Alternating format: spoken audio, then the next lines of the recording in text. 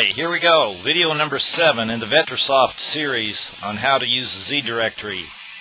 Yes, in this video you will see me type in a program that will send emails to multiple recipients, will do form processing, will submit it to PGP where you can embed PGP code in it, and I'm going to do this in 13 lines of code.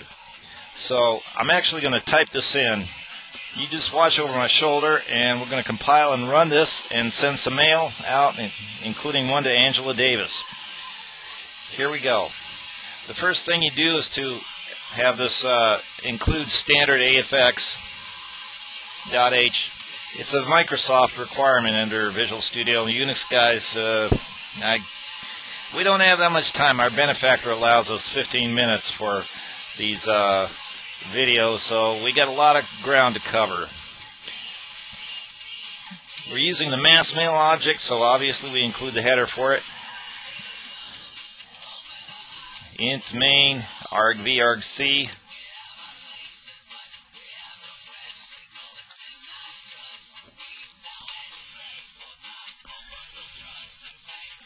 An error return variable. And we declare a mass mail object instance. We'll call it MMX for mass mail X.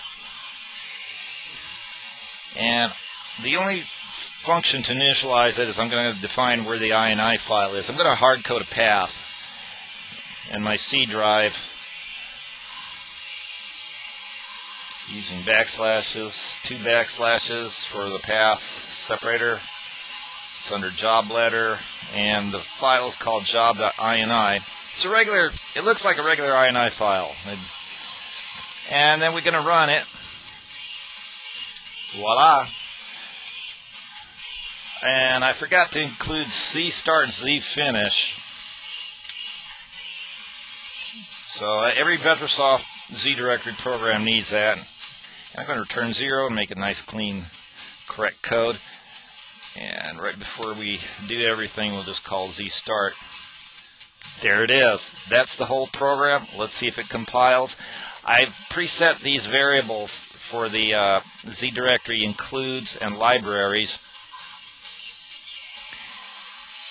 In my case, since I'm Vettrasoft internal, we use via ZDir. You're going to use ZDir includes. And the libraries that we include are basically all of them, because this is a very high-level, powerful object, all 12 libraries actually. And watch video 1 for how to configure a Microsoft Visual Studio project for Vettrasoft Z directory. Let's build it. See how my typing went. Nope, got one error. I need that.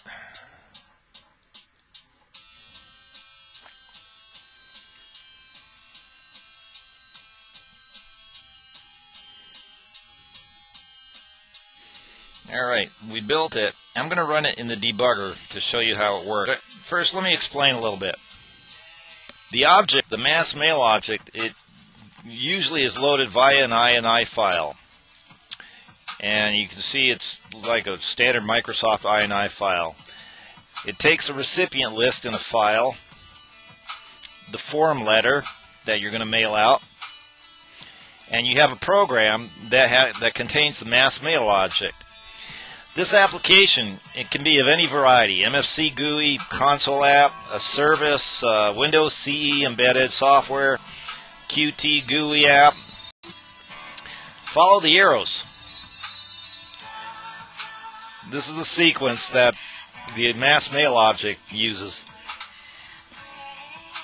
For each recipient in the recipient list, an output file is generated. The recipient list data is in data bag format. This is a Vettrasoft way of representing data. It's similar to XML. The generated output file goes to a mail transport agent, basically the mail server, which then sends it out to the internet. Yeah, there's a couple steps missing. You can put PHP code in your form letter. It will get processed just like under the CGI web server model. Okay, the program's ready, but first let's take a look at the data files, starting with job.ini. This is the file, and at the very top you can see that I've set use DB to no, and if you set use DB to yes, that's going to involve the database section of the Z directory. That's a huge system that we'd have to go into at another time, another video. And the next part of this INI file is the files list. We have the recipients file, which is a .bag because they're data bag formats inside. And the form letter is called cv.text. I'm going to add an attachment called resume as a Word document, and I'm going to specify the post PHP file that will get the form letter. So cv.text, after it gets processed by PHP, will go to post php.text. The run section here, I've set PHP equals yes, send equals yes. These are fairly self-explanatory. You could get more information about all the variables on at the website under the support section. We'll take a look at that in a bit. And the letter, I have a subject line, the from line. It's Gorth, and it's a gmail.com address. I'm going to use Gmail to send with. My reply line, my MIME type is text HTML, so I'm going to be using an HTML file. Date format, well, we'll skip that for now. The mail server, smtp.gmail.com, uses port 465 and SSL encryption. So if you're interested in using Gmail for your outbound email, here's the parameters for that.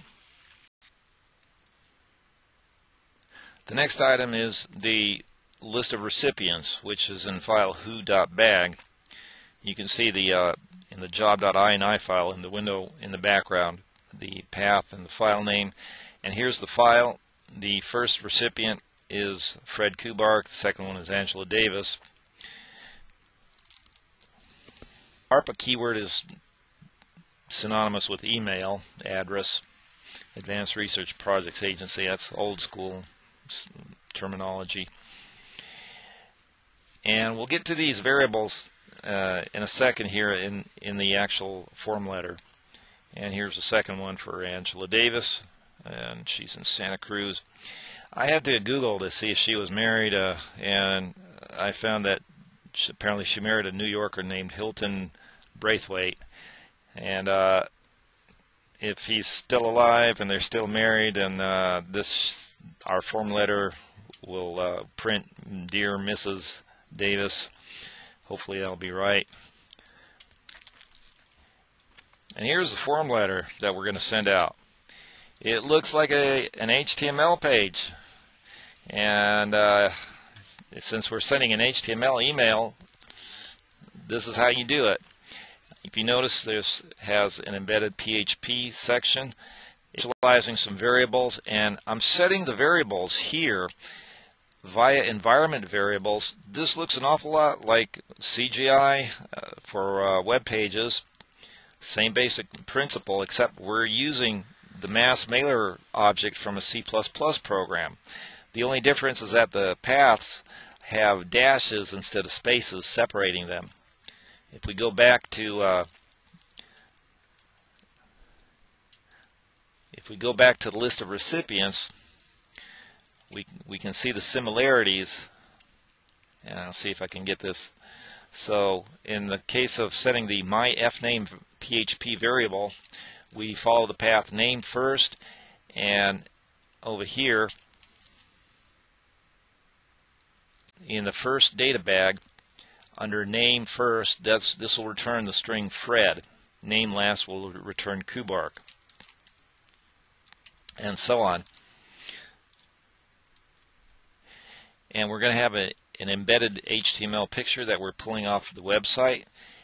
After that, we have this very interesting little piece of code that will determine our salutation to print Dear Mr. or Dear Miss or Ms. or Mrs. depending on the sex, and the married flag. And then we have some straight text.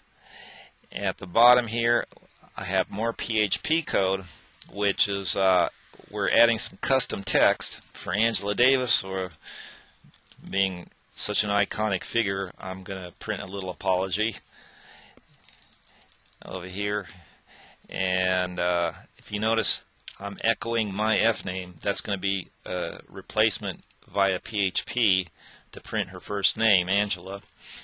And if it's not her, then we're going to check the location variable, and in the case of Fred Kubark, it is set for Vettrasoft, and it's going to print this little message: do you feel lucky?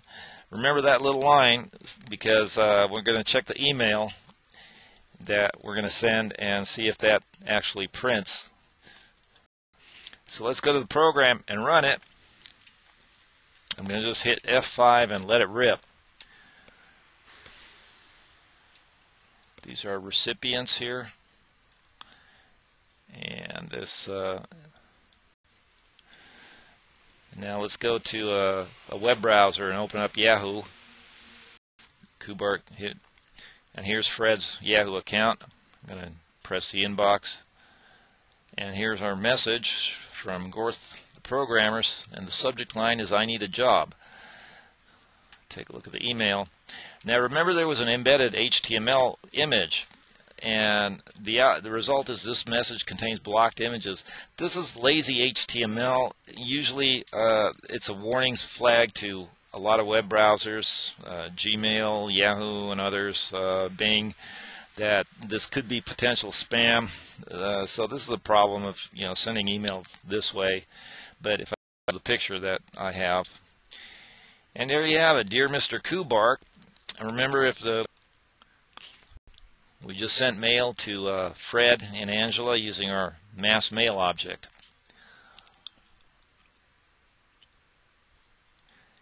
And remember, this is the entire program right here.